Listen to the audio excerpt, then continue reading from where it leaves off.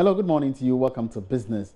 Government is urging more private sector participation in the agric sector to further drive development of the sector, according to the Vice Chair for Food and Cocoa Affairs for the Select Committee of Parliament, Abraham Juma Odum.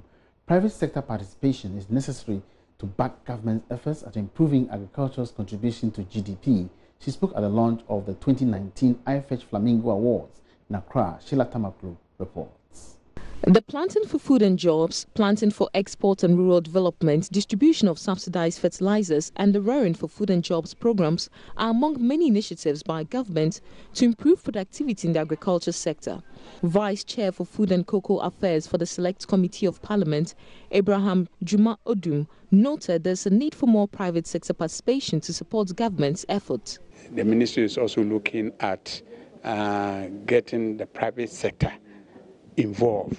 You see, ministry alone cannot do it, and like I said, agric is done by people and it's not done by government, and therefore I am very happy, especially with the ministry, the minister's efforts and preoccupation in engaging the private sector, and also in the area of mechanizing agriculture, because at the end of the day, if we are talking about productivity, we can only get high productivity when we are taking a look at technology.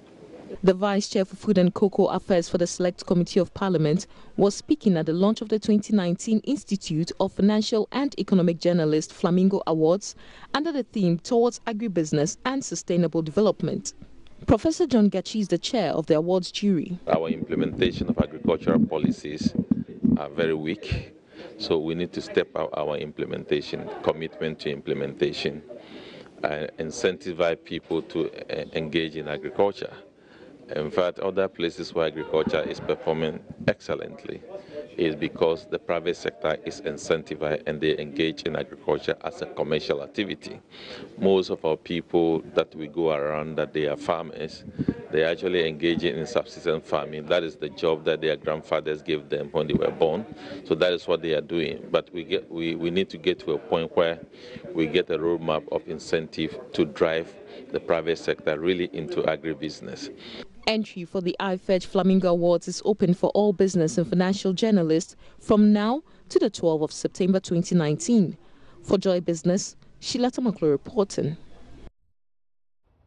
Now, some individuals are facing prosecution for violating the Excise Tax Stamp Act, which makes it compulsory for all beverage and exercisable products to be affixed with a tax stamp before sale. Some of these persons who have been arraigned before court, if found guilty, may face a jail term or penalty counts of more than 200 units. Head of the Excise Tax Stamp at the Ghana Revenue Authority, Kwabena Ampao, disclosed this in an interview with Joy Business. In the case of a situation where somebody is caught with a fixed stamp, one, the goods involved are confiscated to the state, and two, those involved could be, upon summary conviction, could be convicted for imprisonment to a term not more than 5 years, and the cost will be fined up to 300% of the duties and taxes involved. So these are the penalties that are involved.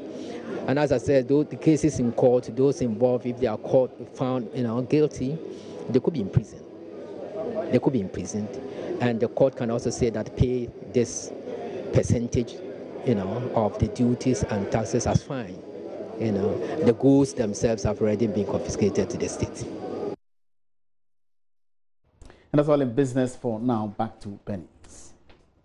You're still watching News Desk. Coming up shortly, we've got more plus sports to stay.